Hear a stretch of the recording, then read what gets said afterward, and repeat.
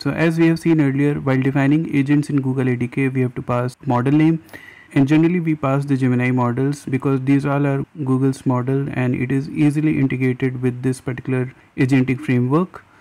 But what if we have to develop your agent using Google ADK framework, but instead of using the Google's model, you want to pass OpenAI, Anthropic or any open source models? Then what should be the right approach to pass the models here? So in this video, we are going to explore the same, how we can pass any third-party models to define the agents in Google ADK framework. So let's get started. So as you can see, first of all, I have created this particular folder. This is third-party models folder.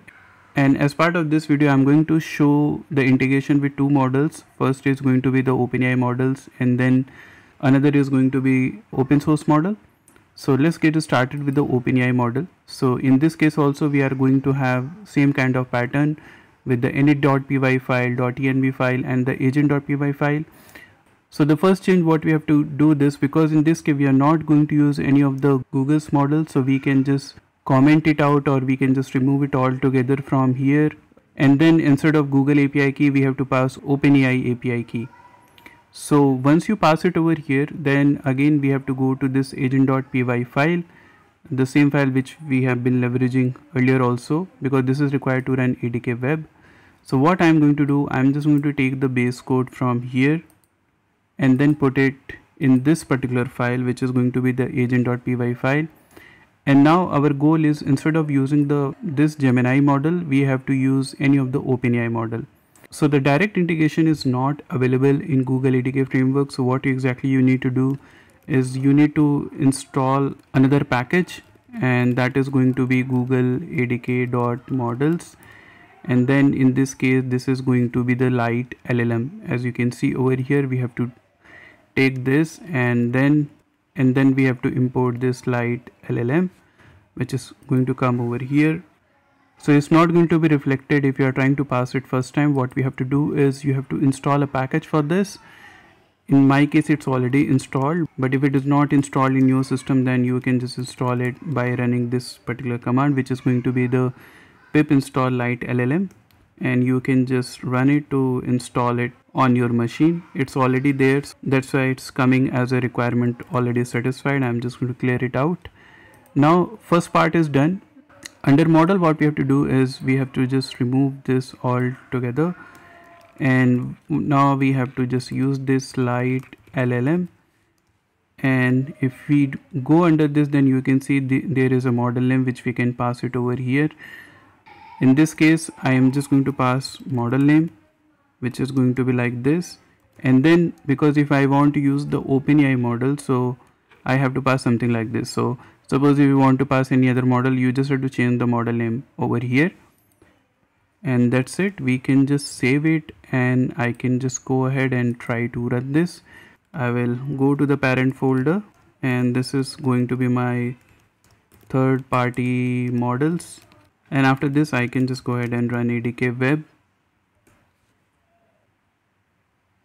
Now I can go over here and select this OpenAI model, and from here I can just type hi, and let's see whether we are able to get a response or not.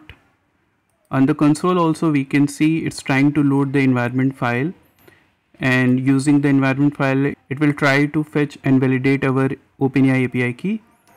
And as you can see, the model has been picked up over here is GPT-4 Omni, and the provider is OpenAI.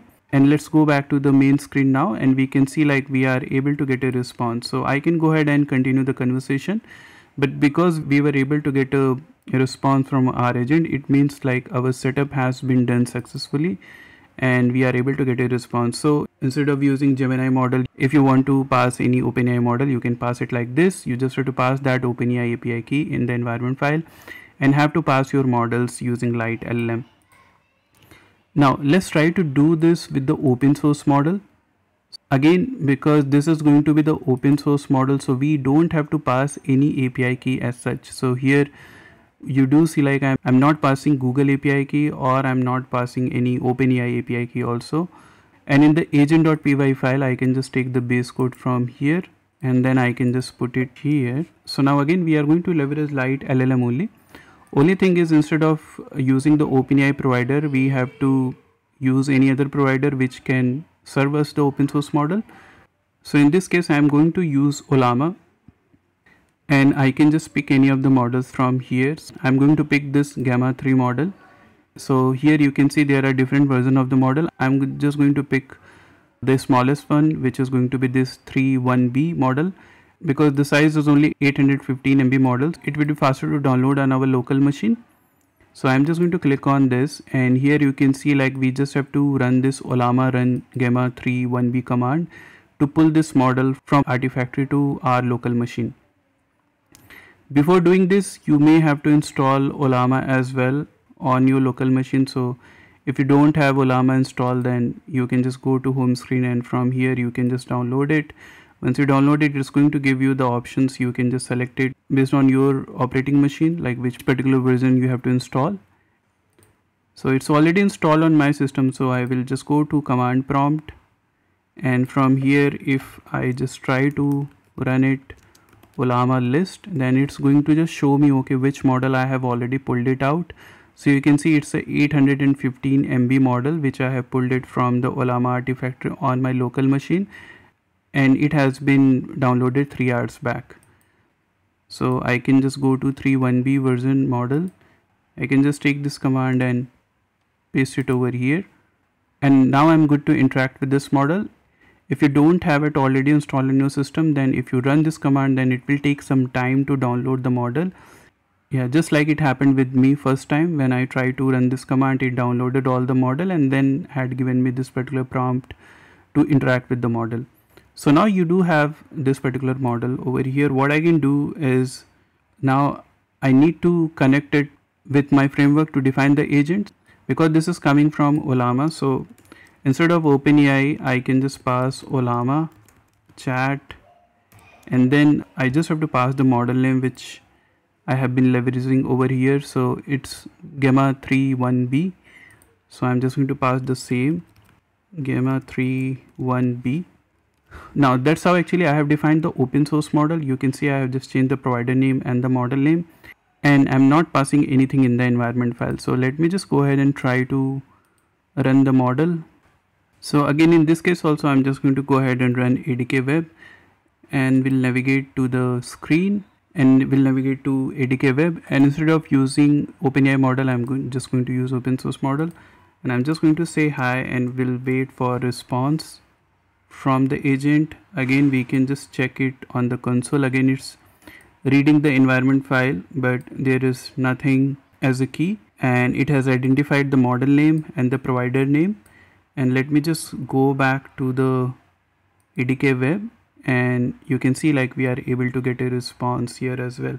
So you can clearly see, so just by using this LiteLLM integration and just by changing the provider name, we can interact with multiple models. And this is not a full list. I would highly suggest you to go to this LiteLLM documentation, and here you can see there are different kind of providers available.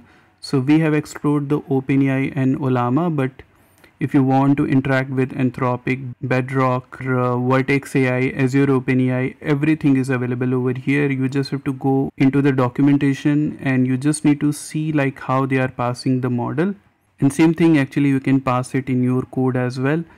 Similarly for Anthropic, if you want to pass certain model, then you can pass like this. So your provider name is going to get changed, and then you need to pass the model name, which is documented over here. Yeah, so that's all you need to do to integrate your Google ADK framework with different model providers. That's all what we have in this video. Thank you for watching.